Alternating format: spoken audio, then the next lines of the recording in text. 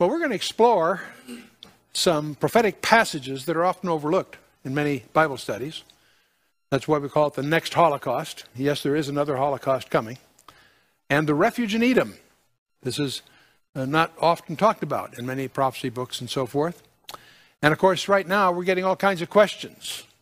Israel, of course, is fighting for its existence, as it always has for the last many decades. But this particular time would appear to be very easily escalating to something far major. And we're getting all kinds of questions. Is this Armageddon in its beginning? Newt Gingrich calls it World War III. Indeed, it may be. And how does it fit into the prophetic passages? And that's what we're going to try to explore a little bit. We might remind ourselves of a basic passage in Zechariah 12, which is really at the center line of all of these things. Zechariah wrote 2,500 years ago, "The burden of the word of the Lord for Israel, saith the Lord, which stretcheth forth the heavens and layeth the foundation of the earth and formeth the spirit of man within him." Boy, there's a mouthful. What an incredible accolade to tie on our Father. He stretches forth the heavens. He lays the foundations of the earth. Astonishing how few people in our country still acknowledge that. And formeth the spirit of man within him. He continues verse 2, "Behold, I will make Jerusalem a cup of trembling," or precisely a goblet of staggering, "unto all the people round about, when they shall be in the siege both against Judah and against Jerusalem." And that, of course, characterizes today in broad strokes in any way. But let's go on. It says, "In that day will I make Jerusalem a burdensome stone for all people. All that burden themselves with it shall be torn in pieces," cut in pieces or torn in pieces, "though all the people of the earth be gathered together against it." What's remarkable about this passage is that it highlights that the entire world is going to be arrayed against this city. And at the moment, it would appear that the United States is getting pretty lonely in terms of its support of Israel.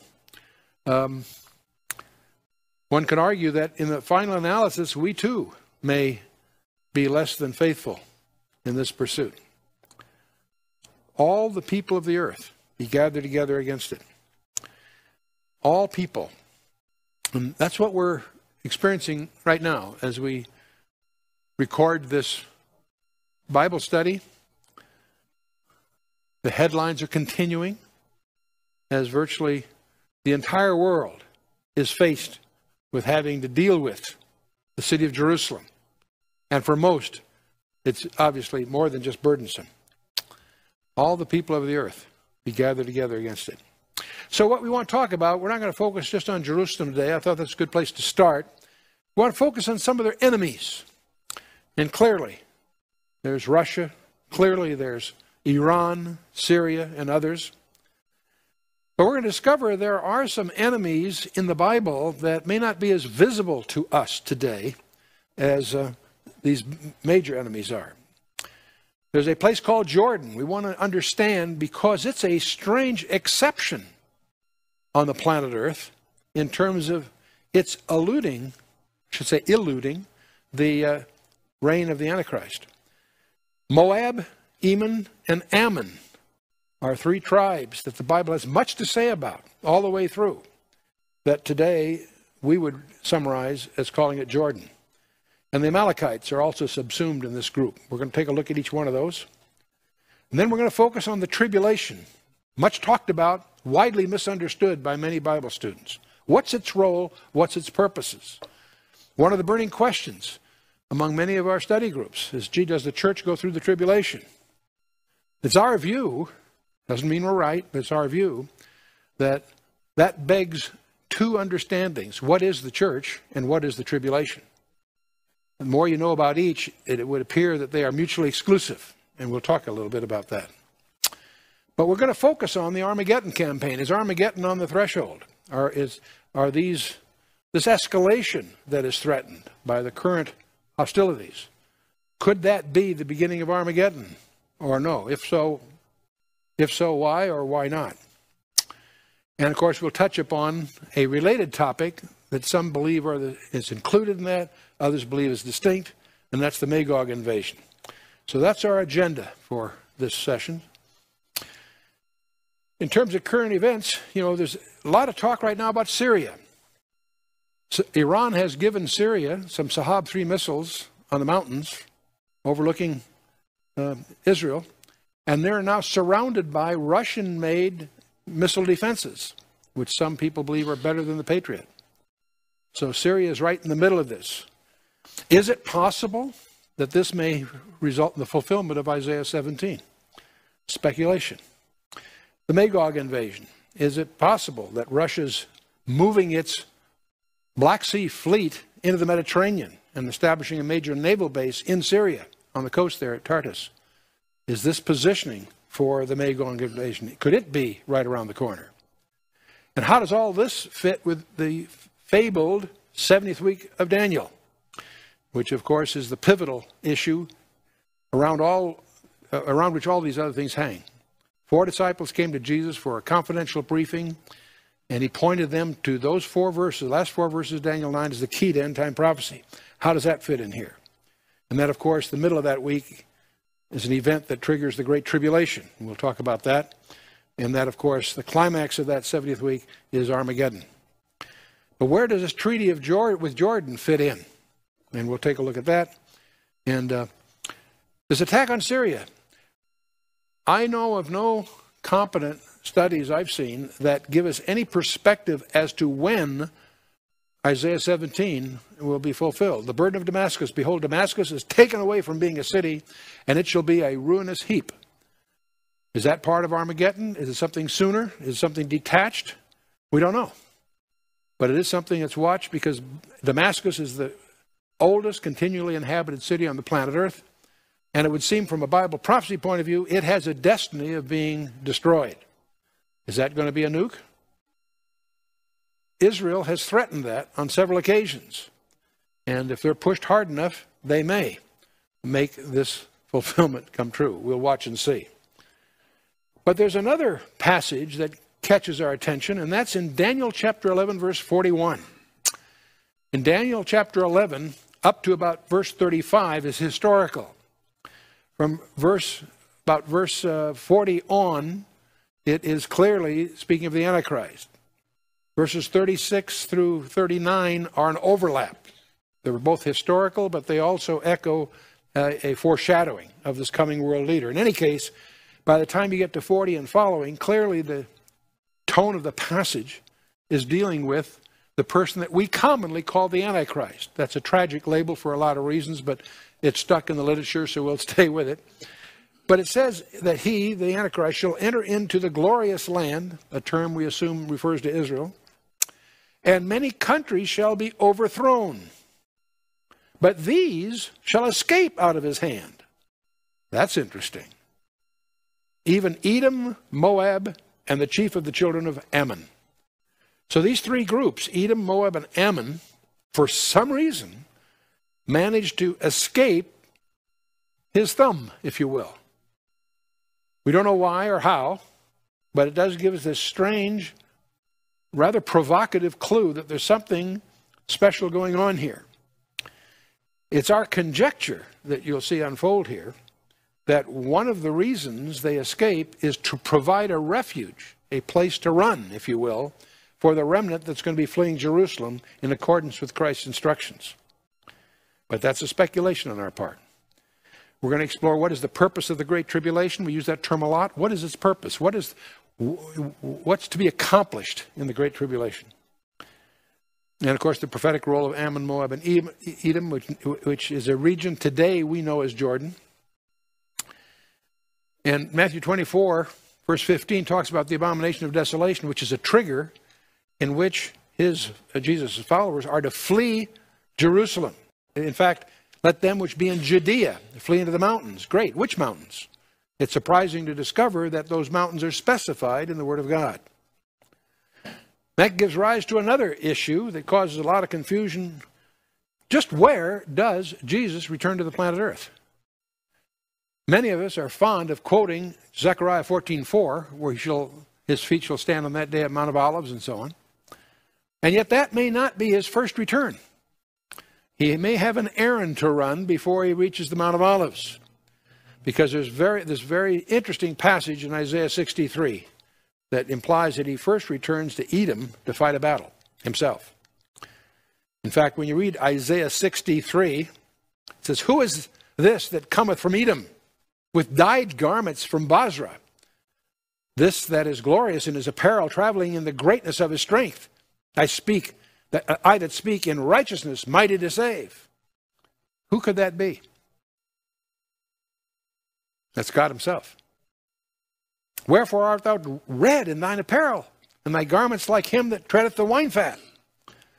He answers, he says, "I have trodden the winepress alone, and of the people there was none with me. For I will tread them in mine anger, and trample them in my fury, and their blood shall be sprinkled upon my garments, and I will stain all my raiment. For the day of vengeance is in my heart, and the year of my redeemed is come." Wow, what's going on there? The day of vengeance is in his heart. And that's going to fulfill part 2 of the mandate that he read when he opened his ministry in the synagogue of Nazareth. So we're going to look at Jordan, Moab, Edom, Ammon, and the Amalekites, and then take a look at what the implications of all that are upon our 2 main topics, the Tribulation and Armageddon campaign. And we're going to finish talking about some controversies about the Magog invasion to get that in focus. So let's talk about Jordan. The Hashemite kingdom of Jordan is not an ancient kingdom. It is actually a European creation of 1946, after World War II, by the stroke of a pen by an old friend of ours by the name of Winston Churchill. He got a lot of things right. This may have been a big mistake. So it's interesting that the League of Nations had given Britain a mandate to provide a homeland for Israel. But what they ended up doing is peeling off 75% of that land grant to create a Palestinian state. You want a Palestinian state? It was created in 1946 by the British Foreign Office. It was called Transjordan. And that's the region, which happens to embrace the regions that are known biblically as Edom, Moab, and Ammon. So prior to World War I, the areas of Ammon, Moab, and Edom had previously been populated by unaffiliated Bedouin tribes, just mobile, transient tribes. Of course, during the war, British and the Allies, of course, were fighting the Germans and the Ottoman Turks. There was a young major by the name of T.E. Lawrence that organized what is popularly publicized as the Arab Revolt. Very colorful. It was fanned by the media in Britain. How really successful it is a subject of great scholastic controversy. But in any case, it was a major event of the time. And General Allenby was ultimately victorious in the Middle East, obviously. So the League of Nations awarded the British a mandate on April 25th of 1920, which was to endure until May 14th of 48, when the State of Israel was formed. And so in the next following year, an aggressive young man named Abdullah, he was the son of Sharif Hussein of Mecca in Arabia, he moved into the land east of Jordan with his troops. And so the British colonial secretary, namely Winston Churchill at the time, recognized Abdullah as the Emir of Transjordan. That was just a stroke of the pen of the Foreign Office. Abdullah then consolidated control within his so-called Arab Legion. In 1946, after the war, Abdullah was crowned as king of Transjordan. And of course, since then, his great-grandson is now the current king in Jordan. And in 1948, Jordan, however, joined the attack against Israel's War of Independence, successfully fought the Haganah, and held the so-called West Bank of the Jordan. And in 67, there again, it joined Egypt in the Six-Day War, and they lost it.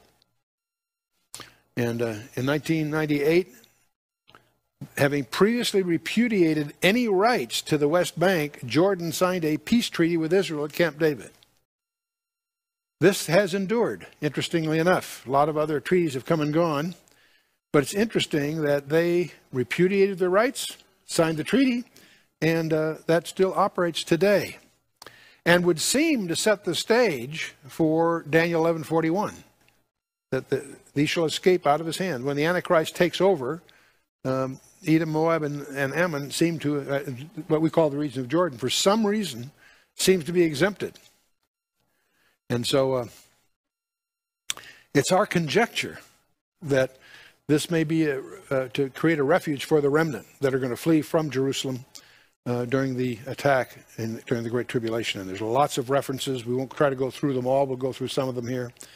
But Isaiah 16 and Micah 2 are major ones you may want to jot down to look at your leisure. And let's get at Moab and Edom and Ammon. This all starts, in a sense, back in Genesis 19. That's the chapter where Sodom and Gomorrah are destroyed. And Lot is in a town called Zoar. He went up out of Zoar and dwelt in the mountain, and his 2 daughters with him. For he feared to dwell in Zoar, and he dwelt in a cave, he and his 2 daughters. And the firstborn said to the younger, our father is old, and there's not a man in the earth to come in unto us after the manner of all the earth. Come, let us make our father drink wine, and we will lie with him, that we may preserve the seed of our father. They made their father drink wine that night, and the firstborn went in and lay with her father. Then he perceived not when she lay down or when she arose. It came to pass on the morrow that the firstborn said to the younger, behold, I lay yesterday night with my father, let us make him drink wine this night also. And go thou in and lie with him, that we may preserve the seed of our father. And they made their father drink wine that night also, and the younger arose and lay with him. And he perceived not when she lay down or when she arose. Thus were both the daughters of Lot with child by their father. And the firstborn bare a son, called his name Moab. The same is the father of the Moabites unto this day. And when the younger, she also bare a son, called his name Ben-Ammi. And the same is the father of the children of Ammon unto this day. So this incestuous beginning is what starts the history of the Moabites and the Ammonites. And so they're regarded as relatives of the Israelites. And in Deuteronomy 2, it commands them to treat them kindly, despite those origins. At the time of the Exodus, Israel did not conquer Ammon. And that's not only Deuteronomy 2, but it's in Judges 11 and following. However, the Ammonites were condemned for joining the Moabites and hiring Balaam. Were forbidden to enter the congregation of Israel to the 10th generation. That's in Deuteronomy 23. And Rabbah Ammon is now Ammon, the capital of Jordan. That town is named after the Ammonites. So much for them. Let's get to Moab. We're going to have a lot to say about Moab. He obviously was a son by the union with the eldest daughter. We see him first mentioned really in Genesis 14. So the 4 kings from the east invaded Moab and overthrew the people of that region. And Moab, like the others, were a highly organized kingdom. Good pursuits. They were in very relatively fertile ground. They had splendid buildings, distinctive pottery, strong fortifications. And so they have an organized history. They overflowed their main plateau and occupied areas north of Arnon. That's the boundary, typically, of Moab, destroying their former inhabitants. And so they shared these lands with the Ammonites, so they're closely related, the 2 of them. And just prior to the Exodus, these lands in Arnon were wrested from Moab by Sihon, the king of the Amorites. That's going to be another enemy of Israel. And a very key event occurs in Judges 11, when Israel sought permission to travel along the king's highway, which crossed that plateau. And Moab refused. And that is, in spite of that, which is a major burden for Israel, Moses was forbidden to attack Moab despite their unfriendliness. And although the Moabites from that time on were to be excluded from Israel. And that's all covered in the books of Moses and following. There's a very key event that takes place when Balak, the king of Moab, is distressed because he can't beat the Israelis. So he hires a prophet from Mesopotamia, a very interesting character by the name of Balaam. He hires him to curse Israel. And Balaam can't do that. He's perfectly willing to take money for being a prophet, but he can't curse what God has blessed. But what Balaam does do he counsels Balak on how to defeat Israel. Because Israel's being supported by God, and if Israel turns from worshiping God, then they'll have success against it. And they get Israel to do that by having the best-looking girls camp along the fringes of the Israeli camp and start getting them involved, and then starting getting them into idol worship, and that's the strategy. The seduction of Israel by the Midianite and Moabite women is a major discussion in Numbers 22 through 25 and so on. And it's referred to in the book of Revelation and elsewhere. As we go through the days of Judges, Eglon, the king of Moab, invaded the Israelite lands as far as Jericho, oppressed them for 18 years as one of the 6 servitudes in the book of Judges. Ehud the Benjamite assassinates him. The whole book of Judges is, of course, the rather depressing account of failing to follow through on the successes of the book of Joshua. But one of the bright spots, so to speak, in the time of the Judges is when a guy by the name of Elimelech and his wife Naomi migrate to Moab because of a famine in Bethlehem, and their 2 sons marry 2 Moabite women, Orpah and Ruth. The husband dies, the sons also die. That leaves Naomi with 2 daughters-in-law, Orpah and Ruth. And both of them want to stay with her. She finally talks one of them out of it. Can't talk Ruth out of it, because 10 years go by and things are better in Bethlehem, so Naomi's going to go back to Bethlehem. Ruth insists upon going with her. And that whole saga, in a little 4-chapter book called the Book of Ruth, is a elegant love story. It's also essential background if you're going to understand the book of Revelation. In any case, Ruth ends up marrying a wealthy landowner by the name of Boaz, who is the kinsman redeemer, and ends up in the genealogy of Jesus Christ. It's that event that links Bethlehem to the house of David. And so that's an essential piece of background. As we move on through the days of Saul, he warred with the Moabites. But David lodged his parents in Moab while he was a fugitive from Saul. So a very interesting relationship between David and the Moabites. He later will subdue Moab and yet also set apart many of the Moabites for death. After Solomon's death, Moab broke free, but was subdued by Omri of Israel. There's a long history of back and forth. And toward the close of Ahab's life, Moab began to break free again. And Jehoram of Israel sought the help of Jehoshaphat, king of Judah, and the king of Edom to regain Moab. But the campaign was abortive. Later, Jehoshaphat's own land was invaded by a confederacy of Moabites, Ammonites, and Edomites, but confusion broke out, and the allies attacked one another. So again and again, we see an inability of Israel's enemies to get their own act together, which was salutary for Israel's point of view. And in the year of Elisha's death, bands of Moabites again raided Israel. During the latter part of the 8th century BC, Moab was subdued by Assyria and compelled to pay tribute. But after Assyria fell, Moab was free again. They entered Judah in the days of Jehoiakim. And after the fall of Jerusalem under Nebuchadnezzar, some Jews found refuge in Moab, but returned to Gedaliah when Gedaliah became the governor later. Moab is finally subdued by Nebuchadnezzar, and it fell successfully under control of the Persians and various Arab groups. They ceased to have an independent existence as a nation after the exile, but they are known as a race and referred to as such in Nehemiah and elsewhere. And this brings you up to relatively current biblical New Testament periods. And Moab and the prophets are often mentioned, and divine judgment is often pronounced on them. The Moabites and the Edomites especially are always on the side of Israel's enemies. We need to understand that. The archaeological story of Moab is slowly being unraveled. It's rather slow in the Jordan area. However, back in 1868, the Moabite stone was found, which helped open up the language in the 9th century history. It's now in the Louvre in Paris. And there's a number of sites that are starting to give us insights into the early Moabite history. But let's shift now. We're going to talk about Edom. Let's talk where that all started. It was in Genesis 25. Isaac entreated the Lord for his wife because she was barren, and the Lord was entreated of him, and Rebekah, his wife, conceived. And the children, a plurality here, and the children struggled together within her. She said, "If it be so, why am I thus?" She went to inquire of the Lord. she could tell something was going on that was unusual. The Lord said unto her, 2 nations are in thy womb, and 2 manner of people shall be separated from thy bowels. And the one people shall be stronger than the other people, and the elder shall serve the younger. And when her days to be delivered were fulfilled, behold, there were twins in her womb. The first came out red, all over like a hairy garment. And they called his name Hairy,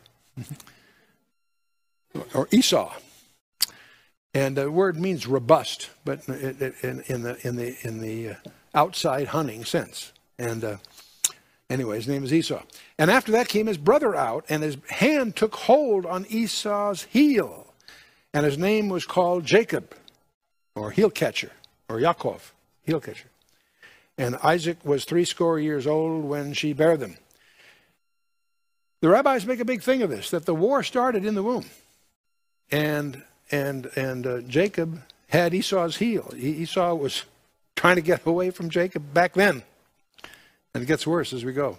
The boys grew, and Esau was a cunning hunter, a man of the field. And Jacob was a plain man, dwelling in tents. Isaac loved Esau because he did eat of his venison. But Rebekah loved Jacob. So we get the impression here that Yaakov was a mother's boy.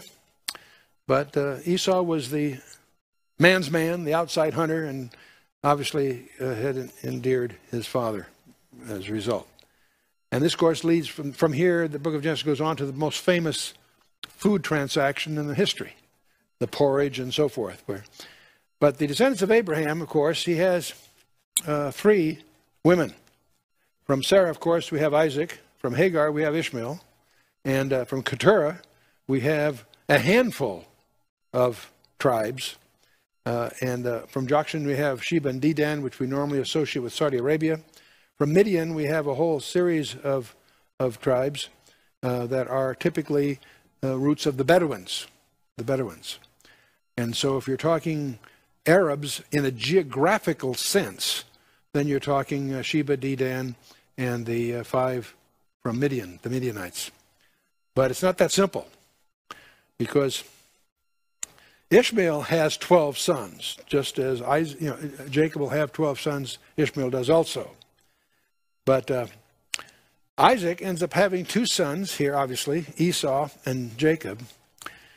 Jacob is, in his way, faithful. Esau is upset for lots of reasons, and he deliberately turns his back on his heritage, and he deliberately marries multiple wives among the Ishmaelites. And the tribes did not keep themselves distinct. So the interesting thing here is that whether you call Israel's enemies today Edomites or Esau derived or Ishmael derived, they all trace back to the same tribal background, if you will. The press uses the term broadly as Arabs, but it's an unfortunate label because it has some other ambiguities. The Persians are not Arabs, and the Hamites are not Arabs. That means that Yasser Arafat was an Egyptian, a Hamite, not an Arab, not even a Shemite. So the point is, there's a lot of confusion, whether you're speaking geographically or speaking ethnically, and most people that speak to this speak illiterately without any real understanding of the background. But anyway, the term Edom denotes either the name of Esau, given in memory of the red porridge incident of Genesis 25, where he exchanged for his birthright. It's also a term that refers to the Edomites collectively, as a nation, if you will. And it also speaks of the land occupied by Esau's descendants, also called Mount Seir, the land of Seir. And now, modern archaeology has shown there were tribes in there before his time, that they apparently conquered them and so forth. There's also gaps. There are issues here. It doesn't concern us directly, really. But Esau had already occupied Edom when Jacob returned from Haran. And he had tribal chiefs. The King James Version uses the term dukes, but they actually had 11 of these. I thought there were 12, but anyway. Edomites had kings before any king reigned over the Israelites, according to Genesis 36. The wilderness of Edom is an area that we want to understand. I'll show you on a map rather than go through the boundaries here. A very rugged mountainous area. It's known as the wilderness of Edom. And it's not a fertile land, but there are some cultivatable areas. But that when you don't have cultivatable land, you end up having a militaristic tradition. And here's a rough feeling of the land of Canaan, if you will. But Moab just east of the Dead Sea, essentially. Edom to the south of Moab. And Midian south of Edom. And the Midianites and so forth. And when they left the Exodus, they end up at Jabal al-Lawz, which we believe is the real Mount Sinai, in contrast to traditions. But they find their way to Kadesh Barnea, don't make it. Edom will not let them cross, so they have to go a long way around, and that leads to the tensions that continue all through the biblical times. Because the King's Highway passed right along that eastern plateau. The major towns included Selah, Petra, Bozrah, and Teman. The word Bozrah means sheepfold, and that term can be applied to several areas that have a natural sheepfold topography. We'll talk about that in a minute. And so at the time of the Exodus, of course, they sought permission to travel the King's Highway, but the request was refused. And despite this burdensome decision on the part of Edomite, Israel was forbidden to abhor their Edomite brother, Deuteronomy 23. But the Edomites don't finish there. Whenever you find, later on, when Nebuchadnezzar is attacking the city of Jerusalem, the people on the sidelines cheering the Babylonians were the Edomites. Now, not a very good way for relatives to act, is it? And that's in Numbers 24 is when Balaam predicted the conquest of Edom. Balaam predicts about a lot of interesting things, the conquest of Edom being among them. And and Joshua allocated territory of Judah up to the borders of Edom, but did not encroach on their lands. 2 centuries later, King Saul was fighting the Edomites, and some of them were in his service. We find it in the scripture. David conquered Edom and put garrisons throughout the land. So it becomes a vassal area for Israel in the peak period. A lot of slaughter of Edomites at that time. In fact, Joab, David's commander, spent 6 months in there getting rid of all the male population. Some obviously escaped because a royal prince fled to Egypt, later became a trouble to Solomon in years later. So the Edomites and the Israelites have been at odds from the very beginning. David's kingdom proper is shown here on the map. The vassal states end up including the Philistines and Ammon and Hamath way up to the north. And the Arameans, Moab, and Edom acknowledge the sovereignty and pay tribute. So that was the peak, if you will, of David's kingdom, which went obviously well east of the Jordan River, which is the river connecting the Galilee and the Dead Sea. So there's as much territory east as there was west. The conquest of Edom enabled Solomon to build a port at Ezion-Geber and their copper mines, and that's where a lot of the commercial prosperity occurs in the days of Solomon. As you get into subsequent kings, there's constant raids on one or the other. We won't go through each one of these, but there's a constant warfare between Edom and Israel. And so we don't need to go through each one of these. I think that's going to be tangential to our purpose.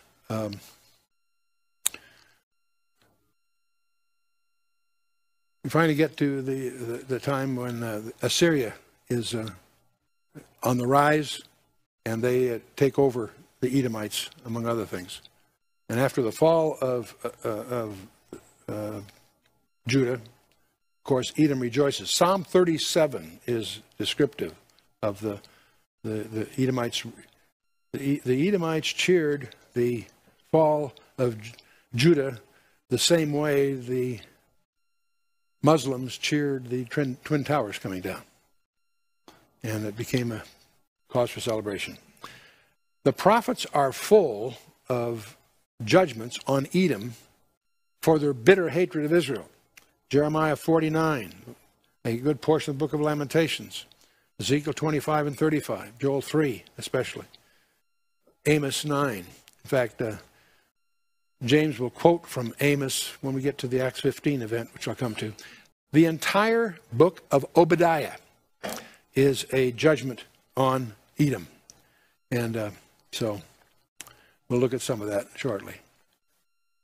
And anyway, they fell into Arab hands about the 5th century to the 3rd century, overrun by the Nabateans. The Nabateans are the ones that built the so-called treasury at Petra, which we're going to look at shortly. And through these centuries, yet other Edomites fled to Judah, so there's a lot of intermixing here. Judas Maccabeus, one of the 5 sons of Mattathias, who are responsible for the Maccabean revolt. He subdues them, and they were later compelled to be circumcised and incorporated into the Jewish people. And now the key point to get a perspective here is when the Romans conquered Judea, they deliberately appointed Herod, who was an Edomite. Idumean is another equivalent term, as their vassal. So Herod, the Romans picked a known historical enemy of Israel to be in charge. And despite his elaborate building plans and other attempts to make himself popular, it didn't fly because he was an Edomite and he's non-Jewish. And in fact, you could say anti-Jewish. There's another group that gets mixed up here from time to time as you read your Bible, the Amalekites. He's the son of Eliphaz. He's a grandson of Esau. So in that sense, he's an Edomite. But his name is a collective noun for his descendants, the Amalekites. And we first find them at the Rephidim, the wilderness of Sinai, in Exodus 17 and Deuteronomy 25. And because of this attack, they came under permanent ban and were to be destroyed. So there's aggressive language against the Amalekites all the way through. You may recall that's the famous battle where Moses had to when he held his hands up, they were winning. When his hands went down, they lost. So Aaron and Hur both stood on each side and held up his hands.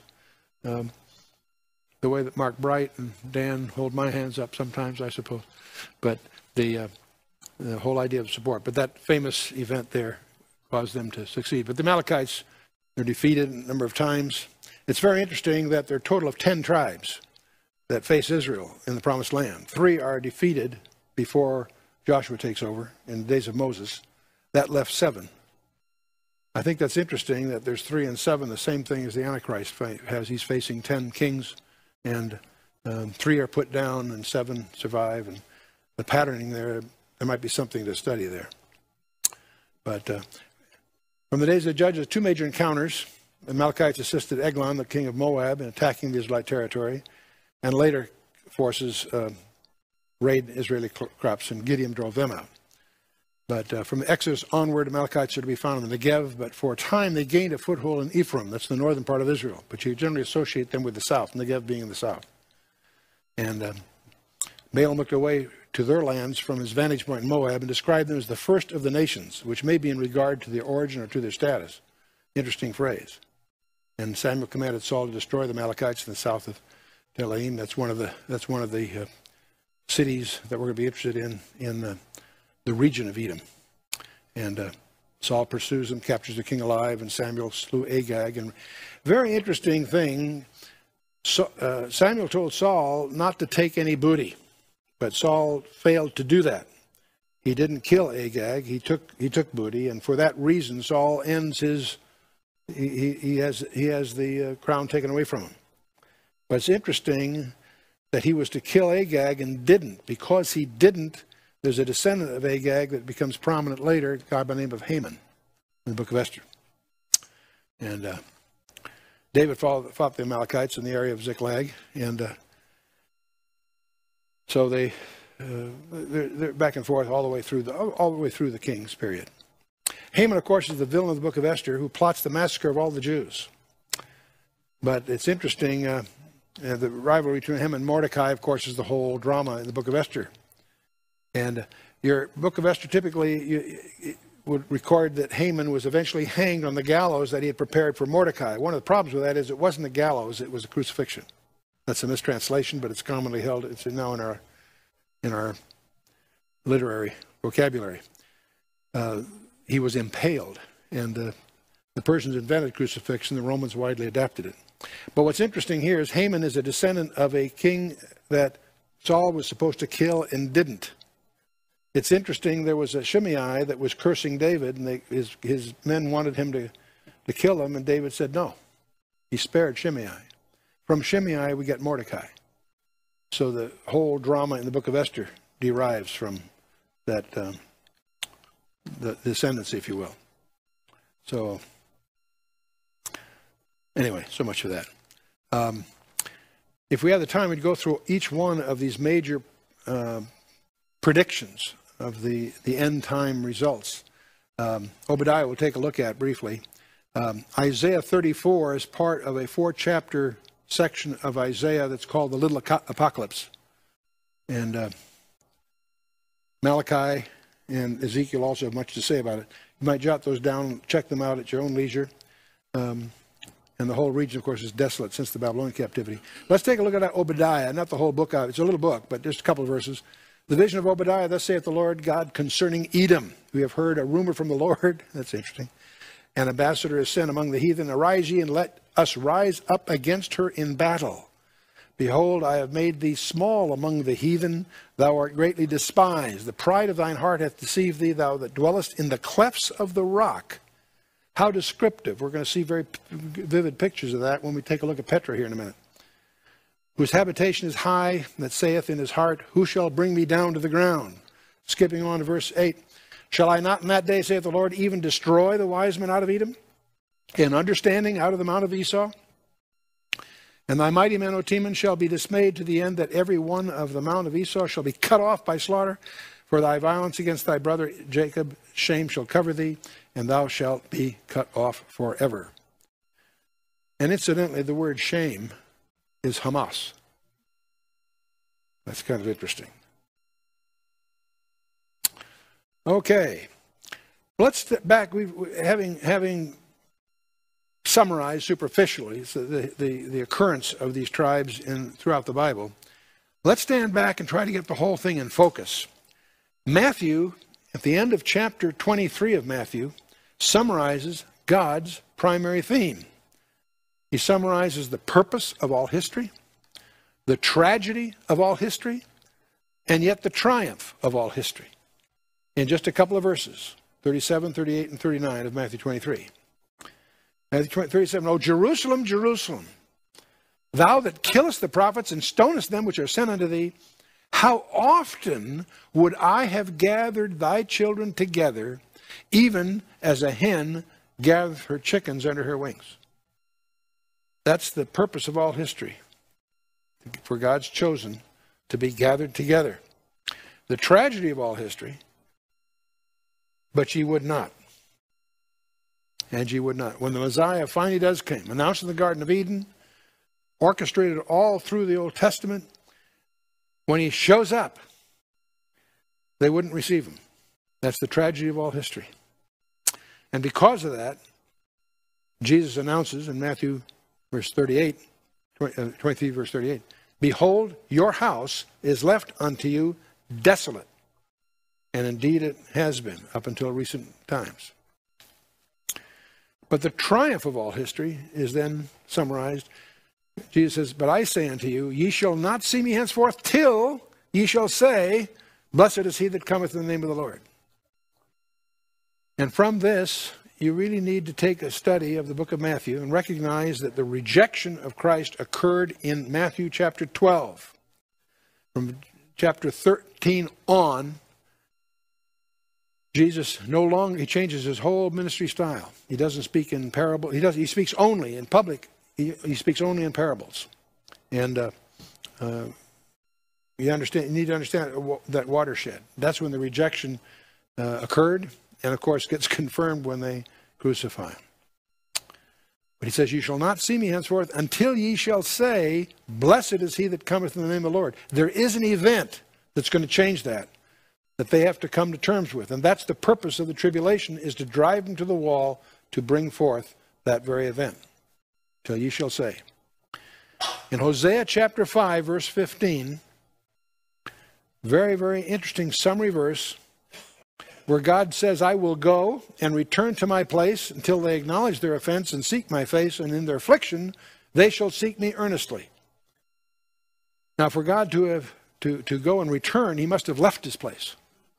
There's, of course, obviously an allusion to the ministry of Jesus Christ. He's in effect, in Hosea, in the Old Testament, he says, I will go and return to my place until they acknowledge their offense. That's singular and specific. And seek my face. That's going to be a subject of Leviticus 26 that we'll look at in the next session. We'll take a quick snapshot of a pivotal briefing by the Lord in Matthew 24. Because 4 disciples come to him and says, how shall we know the end times? And Jesus answered and said to them, take heed that no man deceive you. It's interesting that he opens and closes this presentation by telling us to guard ourselves against deception. Take heed that no man deceive you. For many shall come in my name, saying, I am Christ, and shall deceive many. And ye shall hear of wars and rumors of wars. See that ye be not troubled. For all these things must come to pass, but the end is not yet. For nation shall rise against nation, kingdom against kingdom. There shall be famines and pestilences and earthquakes in divers places. All these are the beginning of sorrows, or the beginning of birth pains. I want you to notice this group of signs that are clustered here in these few verses. Because Matthew's going to deal with what happens after these signs. Luke focuses on what's going to happen before these same list of signs that he alludes to them. For nation shall rise against nation, and kingdom against kingdom, and there shall be famines, pestilence, earthquakes in divers places. So we find this list of events in Matthew 24, verses 4 through 9. We find it in Luke 21, verses 4 through 24. And we also find it in Revelation in the first dozen verses of chapter 6. That same clustering. But there's a very, very key verse.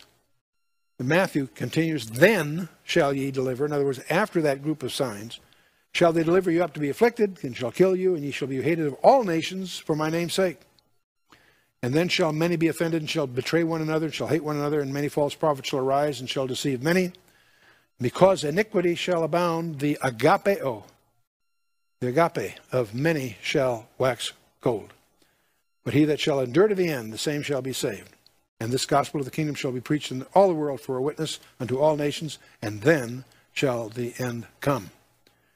And here we have the key pivotal verse. It's verse 15 in Matthew 24, verse 14 in the parallel account by Mark, and 13, they're almost the same all the way through. Jesus says, when ye therefore shall see the abomination of desolation spoken of by Daniel the prophet, stand in the holy place, whoso readeth, let him understand. Very, very key verse. It deals with a technical term called the abomination of desolation, widely misunderstood but clearly identifiable. Spoken of by Daniel the prophet, so Jesus himself authenticates Daniel for us, that he was the prophet. We don't have to worry about who wrote Daniel and all of that business. Jesus lays it right out. And he alludes to an event that occurs in Daniel 8, 9, 11, and 12, the abomination of desolation. Stand in the holy place, in the Holy of Holies. And then he adds a phrase, whoso readeth, let him understand. How many of you read that with me just now? Played a dirty trick on you. Because now you have an obligation to understand that passage. You need to get behind this, do your homework, and understand what Jesus is talking about here. Let's get the chronology kind of clear. Here's a timeline. Daniel wrote, let's call it during the 5th century BC.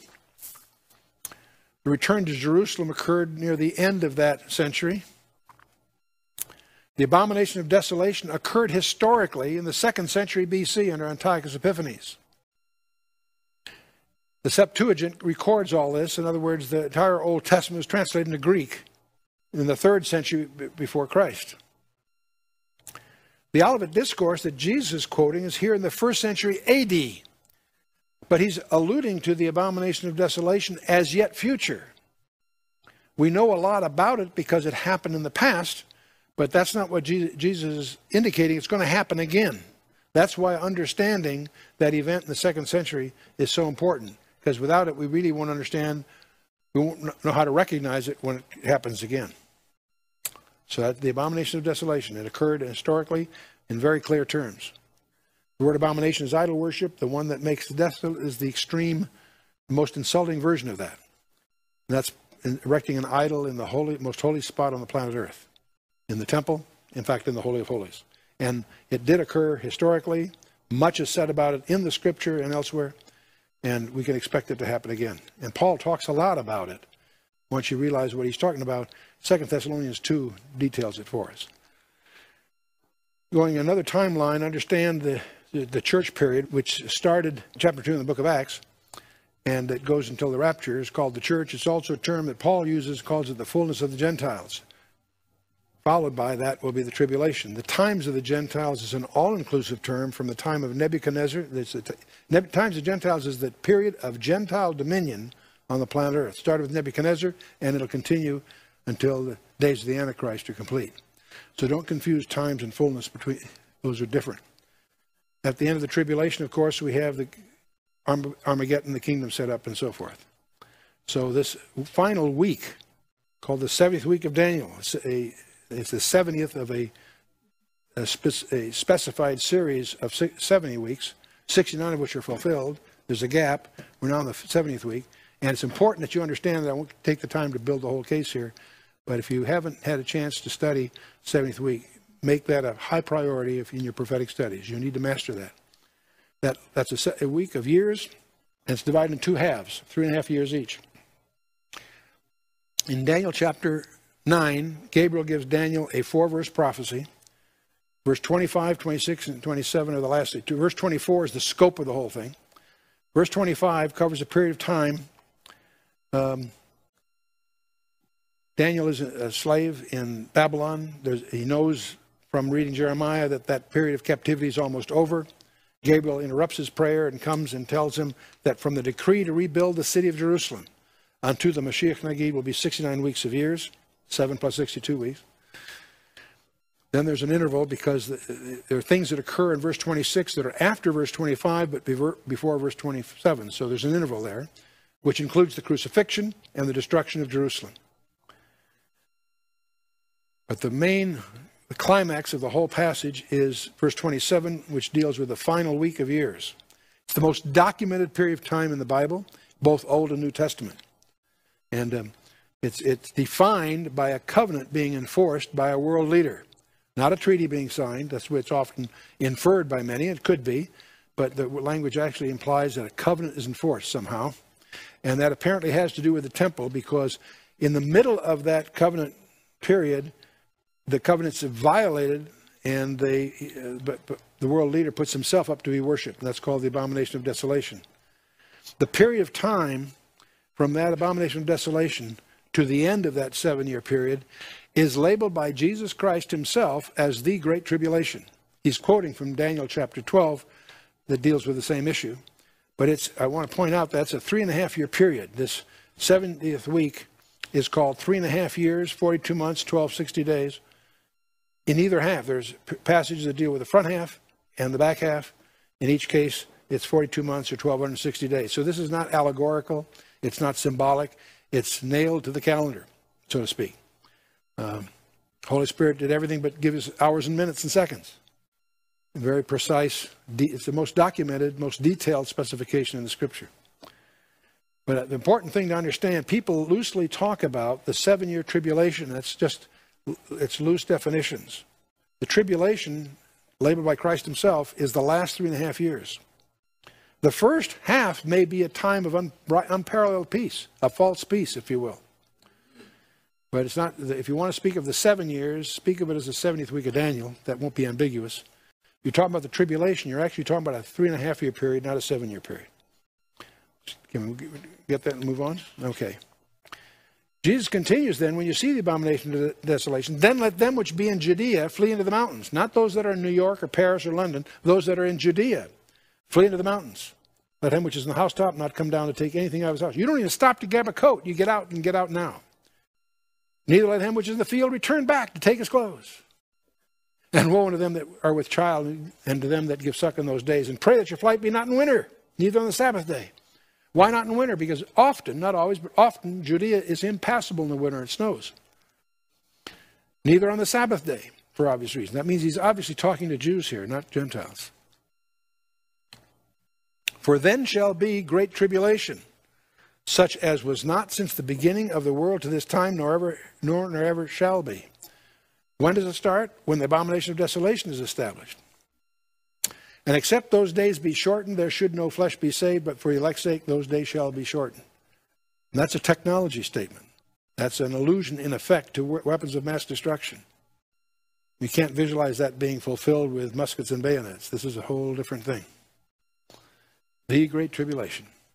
He's quoting from Daniel 12. Reading Daniel 12, it says, "And at that time shall Michael stand up, the great prince, which standeth for the children of thy people."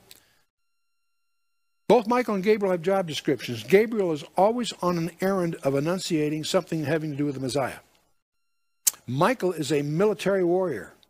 He always is in battling on behalf of Israel. "At that time shall Michael stand up, the great prince, which standeth for the children of thy people. There shall be a time of trouble, such as never was since there was a nation, even at that same time. And at that time thy people shall be delivered, every one that shall be found written in the book." A time of trouble such as never since there was a nation of that time. That includes Nazi Germany. In other words, it's going to be worse. Jeremiah calls it a little different. He says, "Alas, for that day is great, so that none is like it. It is even the time of Jacob's trouble, but he shall be saved out of it." The focus of the whole scenario is Israel, Yaakov, Jacob. The time of Jacob's trouble is one of the labels equivalent to the period of Great Tribulation. Now, Matthew 24 is a key passage of prophecy in the New Testament. Luke has a passage that's similar but distinctively different. Many people assume it's like the Olivet Discourse because they both make reference to the wars, famines, earthquakes, and so forth, and they both talk ultimately of a cosmic upheaval at the end. But Matthew talks about the Abomination of Desolation. After this cluster of events, there is an Abomination of Desolation, and from that point on, he goes on to talk about the Great Tribulation, the time of Jacob's trouble, etc. Luke is a little different. He uses when he gets to the same cluster of events, he says, before these signs, a number of things take place. And what he ends up talking about is the fall of Jerusalem in 70 AD. And he warns his followers to get out of town, which they do. Church historians, Eusebius and others have recorded that because the believers, there was a hiatus in the Roman troops because of Vespasian going to Rome to take over the empire because Nero had died, in effect. Titus had about 9 months there to wait till he got orders. During that period of time, you could see them camped around, but they hadn't sealed off the city yet. That was the time to get out of town. Jesus warned them. They took the warnings. And according to Eusebius, there were no Hebrew Christians that were killed in the fall of Jerusalem. Over 1.5 million men, women, and children slaughtered in that siege, but no Christians because they followed Christ. And he said, "This generation shall not pass away until all be fulfilled." He's not talking the Mount of Olives. He's talking in the temple during the day in this presentation, according to Luke. And because that, it's interesting, that's the same duration of time that Israel wandered in the wilderness for 38 years. Matthew is focusing on something that happens at the end time. When he says this generation shall not pass away, he's talking about a different generation altogether. Interestingly enough, there's 2 first and last generations there. The 7 letters, 7 churches fit in ahead of those signs, so you can go from there. In Acts 15, we're familiar with the fact that the big debate was about does a Christian have to be a Jew to be saved? Does he have to keep the law? And Paul and Peter go to Jerusalem to have it out. And they each had their say. But after they had their peace, James answered, saying, "Men and brethren, hearken unto me." He resolves his counsel and says, "Simeon hath declared how God at the first did visit the Gentiles to take out of them a people for his name. And to this agree the words of the prophets as is written." And James quotes from Amos 9, a very interesting passage. He quotes Amos 9, verse 11, which says, "After this I will return and will build again the tabernacle of David, which is fallen down. And I will build again the ruins thereof, and I will set it up." How interesting it is that clearly the book of Acts, clearly Paul's letters emphasize that God is not finished with Israel. Israel has a destiny at the end times. Many churches are blind to this because of the peculiar replacement theology position that they have held to. But clearly there is a destiny for Israel, and that's really what we're dealing with all the way through this briefing series. "That the residue of men might seek after the Lord, and all the Gentiles upon whom my name is called, saith the Lord, who doeth all these things. Known unto God are all his works from the beginning of the world." And it goes on. Acts 15, that famous Council of Jerusalem. But it's interesting. See, there were 2 issues before that council. Most people missed the second one. The first issue was, does a convert have to become a Jew to be saved? And the answer is no. He doesn't have to keep the law, etc. That was basically what they're saying. the second issue that's implied here is if he doesn't have to be, what's to become of Israel? And that's what James is dealing with here. Paul also spends 3 chapters of the book of Romans, chapters 9, 10, 11, hammering that God is not finished with Israel. They have a manifest destiny.